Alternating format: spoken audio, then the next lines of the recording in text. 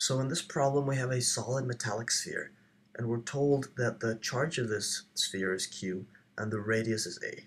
So first of all, what is the electric field right outside of the surface of the sphere?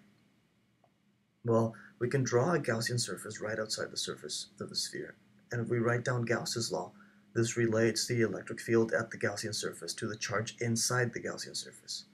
So we have the electric field at the Gaussian surface times the area of the Gaussian surface equals the charge inside divided by epsilon naught.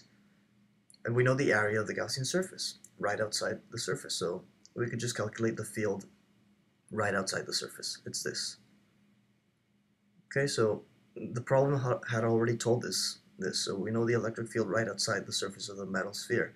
But what if we know that the surface charge density is sigma? Sigma is equal to charge divided by area. So charge divided by 4 pi r squared. If we plug this into our expression for the electric field, we find the electric field is just sigma divided by epsilon naught.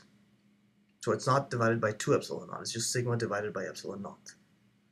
So let's consider this situation. If we have an infinite plane that has a surface charge density, okay, so surface charge density is sigma. So the electric field points away from the plane in both directions.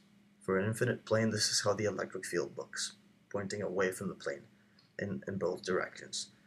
But in the case of the metallic shell that we have now, or the metallic sphere, we have an electric field on one side, and then it's zero on the other side.